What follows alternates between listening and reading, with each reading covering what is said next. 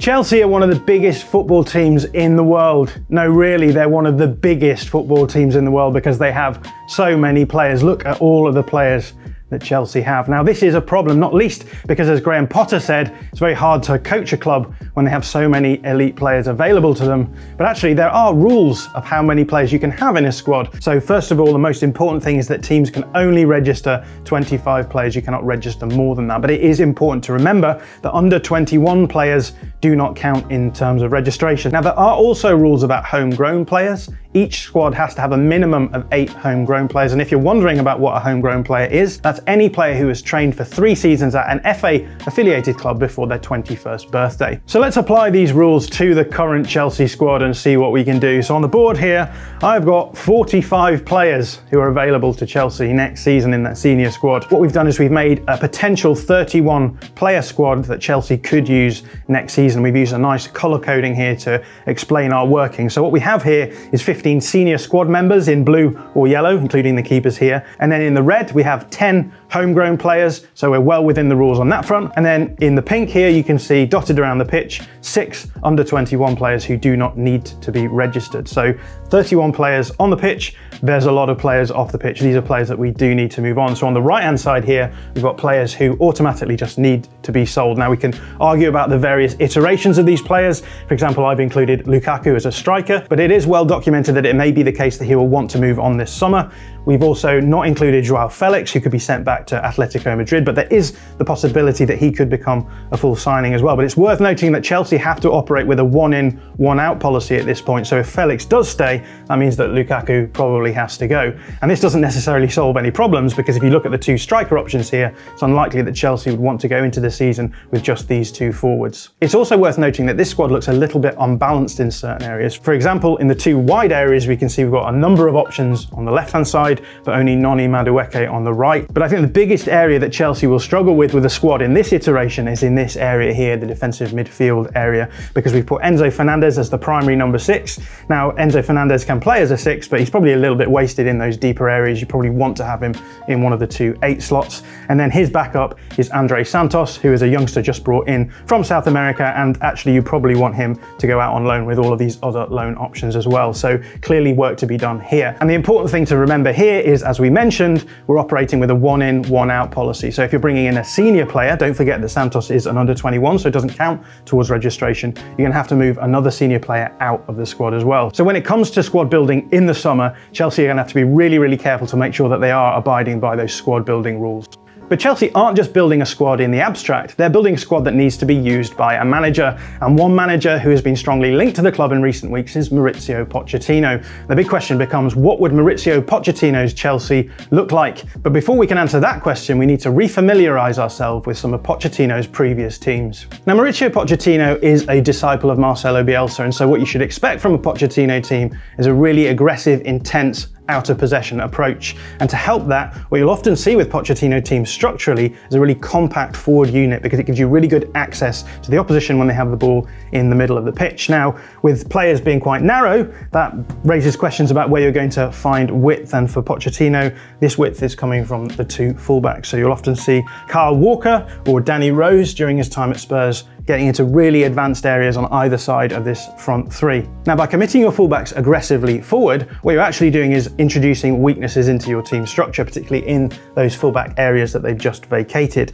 Now, to counteract that, Mauricio Pochettino made a very trademark move during his time at Spurs, and that was to split his centre-backs apart, leaving space for Eric Dyer then to drop in. So Eric Dyer plays almost the position of an in-between player. In certain phases of play, he'll be further up in the field, and in other phases of play, particularly in possession, he's going to drop in between the 2 centre-backs as well, just to make sure you have that added solidity with the 2 full-backs pushing forward. Now, with Dyer dropping between the 2 centre-backs in possession, often you'll see Eriksen drifting inside to help out in the midfield area alongside Moussa Dembele. But Eriksen dropping out of the front line isn't too much of a problem because we would expect Dele Alli to push up alongside Harry Kane as an almost second striker. And actually what we've ended up with here is a front five across the opposition back line, stretching that back line out to create space. So definite positional ideas here. But I wouldn't describe Mauricio Pochettino as an out-and-out positional play manager. Yes, he is using position to generate space and exploit it, particularly in this really exciting front four of Eriksen, Son, Ali and Kane, all of whom can move around and can interchange positions. But there's also a component of directness to Mauricio Pochettino's tactics as well, which means that sometimes the Spurs players won't be as concerned about getting positional advantages. What they're going to try and do is get the ball forward as quickly and as dangerously as possible. But there's an interesting phenomenon to notice here, because if we look at Spurs' structure in possession out of a 4-2-3-1, it actually starts looking a lot more like a 3-4-3. Obviously, you've got your two fullbacks looking more like wing-backs, two midfielders, and then a front three and a back three. Why is this important? Well, it means that Spurs can defend in two different systems while using the same ideas in possession, because this now is a back three system rather than a back four system. And this is something that we saw from Pochettino's Spurs quite a lot. They could move between the 4-2-3-1 shape or the 3-4-3 shape, and the same in possession ideas are there all along. But you would see some tweaks to this system if Pochettino decided to use a back three system out of possession. What you'd usually see is one of the front line coming out and Victor Wanyama coming in alongside Moussa Dembele. Now with Spurs in possession of the ball, you might see Eriksen adopting these sorts of wide positions. But out of possession, if the opposition has a pivot player sitting in this sort of area, you might not want your eights to jump forward onto him to create space in front of the defence. So often what you would see is Eriksen playing as an in-between player, dropping in to mark that pivot player to make sure that Spurs aren't giving up a huge amount of space in the central midfield areas. And actually this starts looking a lot more like a 3-5-2 shape as well.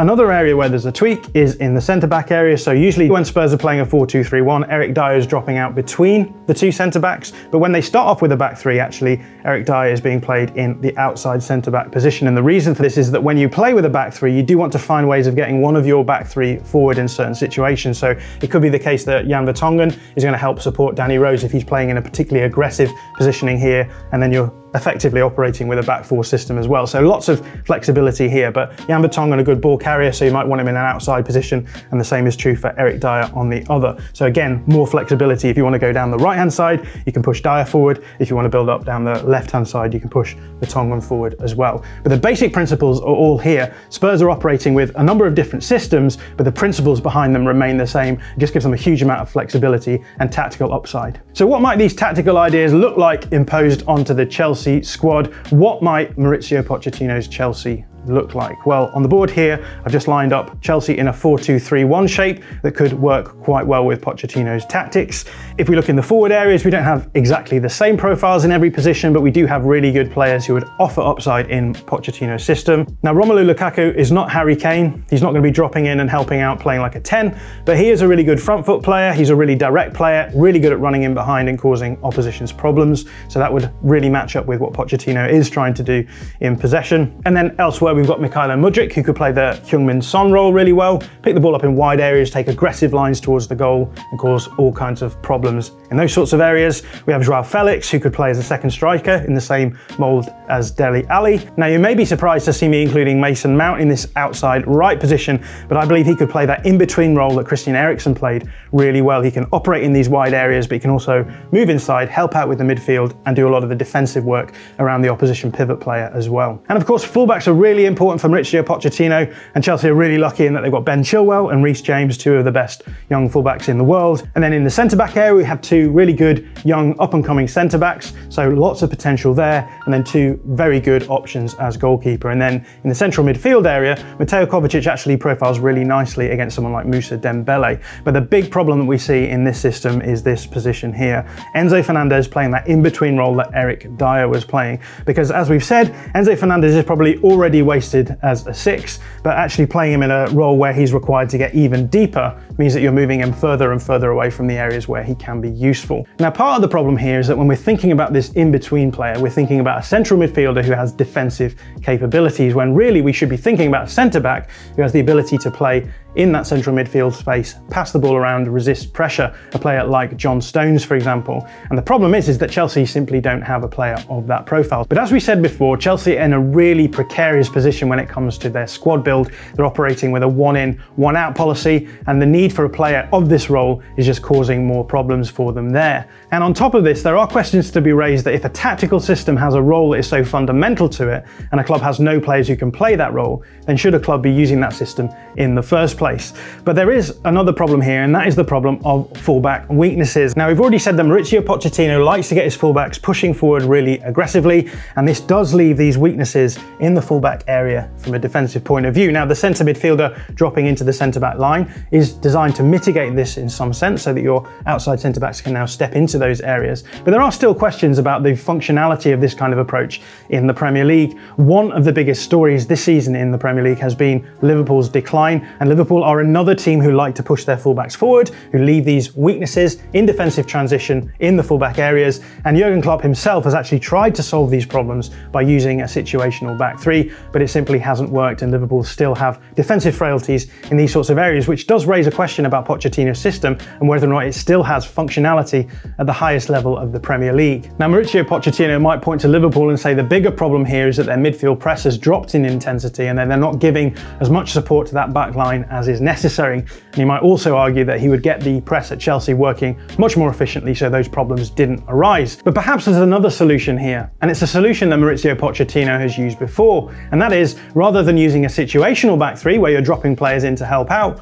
why not just use a straight up back three from the start? Now, there's a really obvious upside to this structure because we can take Enzo Fernandez out of that back line and put him into his more favoured number 8 spot in the midfield. But the problem is that we're going to have to take a player out of the forward line in order to add a player to the back line. So we're probably going to end up taking the number 10 out and bringing in someone like Thiago Silva. And moving Joao Felix out of the starting 11 actually works because we have Mason Mount playing this in-between role that we saw Christian Eriksen playing for Pochettino at Spurs. Because as we've said, Mount can work in these wider areas, but he can also drift inside and help out of possession and close down the opposition pivot player when needed as well. But there is another problem here, and that is that we have taken a player out of the forward line to put them in the back line, and that means there's one less slot to fit all of your players in. And if we look on the right-hand side of the board here, there's a lot of players who would expect to be in a starting 11. We've got Nkunku, Havertz, Sterling, Madueke, Gallagher, and Joao Felix down here at the bottom. So by playing a system which suits this squad better, we've actually reduced the amount of playing time there would be for all of these really elite players. And actually, if we look at the board itself,